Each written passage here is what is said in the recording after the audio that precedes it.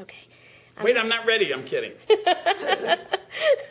How are you today? I'm great. Good. I loved your show. I saw it last night. First of all, congratulations on your Drama Desk nomination. Thank you so much. Is that exciting? Because you wrote the show. It's beyond exciting because to me, the Drama Desk, as I grew up here in New York City and would see all the wonderful people who had been nominated and who won the Drama Desk, I mean, to me, that was the Cadillac of all awards. And to have the Drama Desk nomination now, myself, I'm a very happy camper. I'm glad to hear it. Well, it's a wonderful show. Thank you. How did you decide to go about writing the show? Well, I think it's been in the works since I was about 14 years old. Really? I mean, I knew Zero Mostel, and I got to hang out backstage with him, you know, during Forum. And I think I just took on a lot of his characteristics and his mannerisms. And even in high school, I just recently found my high school yearbook. And it said, Jim Brochu, the Zero Mostel of LaSalle. So back when I was 18, I was, you know, kind of doing him. And then as I got to be the age he was when he died, I thought maybe now it's time to take this on and to talk about the issues that were, you know, important to him. And he had an incredible life full of obstacles that he got over with humor and rage and all different emotions. I had no idea about the Blacklist issue in the show. Yeah. These are all factual? This happened? Yeah. Oh, of course. Oh, of course. Many people lost their livelihood for years. Right. Oh, I know that it happened. I didn't know that he was involved in that. Oh, yes. Yeah. He was.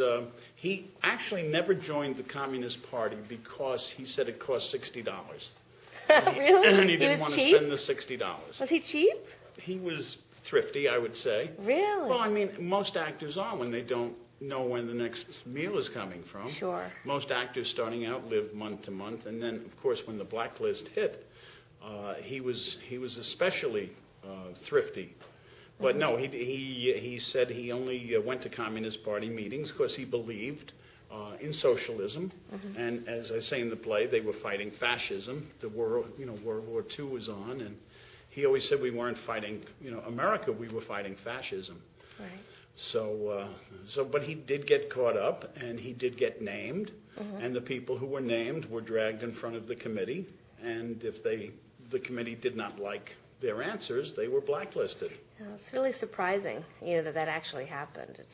But a lot of horrible things have happened that we try to forget. Well, I mean, and it could happen all over again. Let's I mean, hope not. I understand. Well, it's already happening. There's Republicans who are now saying, "Oh, they're un-American."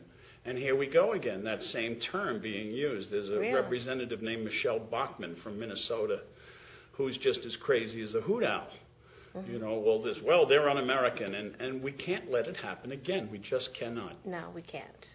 So, but, you know, what do you love about Zero Mostel?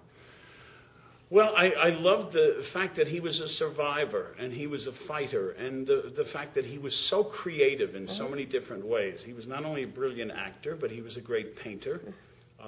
You know, he had all those different creations at his fingertips, and he was a very, very talented man, and I admire his talent. And how lucky I was to get to see him in person. I saw him in Ulysses, the Broadway production. And I saw Fiddler, and I saw Forum. I saw them all many, many times. That's great. Which was your favorite of the shows? Do you have Fiddler. One? Fiddler. Oh, yeah, he was masterful. Right. And I sat in the front row. Was that one of your first Broadway musicals that you witnessed, or no? No? Okay. No, the first Broadway musical I witnessed was Ethel Merman in Gypsy. Oh my God, I'm so jealous of you. That's amazing. How was that? What was Ethel Merman like live? I've never seen her perform live. She was a force of nature. Yes. Yeah. She went to high school with my grandmother. Oh, is that right? Yes. William Cullen Bryant High School. I really don't know. I know that. I guess that's where my grandmother went because they went to school together in Queens. I thought it was Brooklyn. No, she grew up in Queens, in Astoria. Okay, because maybe my grandmother lived in Queens for a while. I don't know. Yeah, could be. Yeah, but And your grandmother was a force of nature too. She looked a little like Ethel Merman. Did she? Yes, shorter. Ethel was great, and she never translated to television or film. I mean, that was a performance. That Madam, you know, that movie, I forget, Madam, Make Me Madam, I forget the name. Make Me Madam, Is that Call Me Madam. Call Me Madam. Call Me Madam was, That's one of my favorite movies. I absolutely love that film with her. It's a great film. But I never had the opportunity to see her live, which is very upsetting to me. So she was a force of nature. What else was she like? Did you ever meet her? Yes, I met her. You did? I did. Was she nice? She was very nice. Yes, friendly and just like... She was very down to earth. Yes? She was just a very down to earth, plain, simple. I not only knew Merman, I knew her parents. Wow. What were her parents like?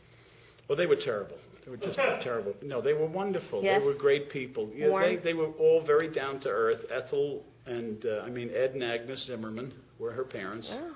And so, I was very lucky to get to have spent a lot of time with Merman. And her son is still a friend of ours. Really? Yeah. What does he do? Is he a singer? He doesn't really do much of anything. He's kind of a hippie. Really? Yeah, and he's a darling man. He lives, I don't want to say where he lives, but he lives in a very quiet town in California where it's kind of an artist community. And he keeps his identity of who his mother was very secret. He doesn't live off of her reputation, but he's just a great guy, and we love him very much. Oh, that's wonderful. Well, I'm a huge fan of Merman, so that was very interesting. I'm also a huge fan of you.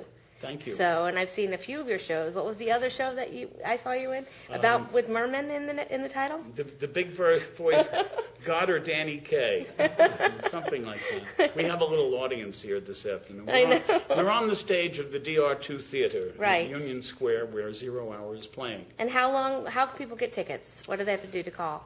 Are there any tickets available? Telecharge or walk up to the window. Okay. Telecharge or walk up to the window. Box office opens at 2 hours before showtime. Box office opens 2 hours before showtime. Great. And we're at 103 East 15th Street. Okay. Right across from Union Square. And is it 8 times a week? 7 times a week. 7 times a week? Yes.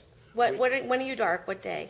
We're dark on Mondays. Okay. And we do Tuesday at 7, Wednesday at 2, Thursday, Friday, and Saturday at 8, and matinees Saturday and Sunday at 2 and 3. Well, it's wonderful. Congratulations on your nomination. Thank you. And people have to go and see your show. Yes, they do. It's a must-see. If not sooner.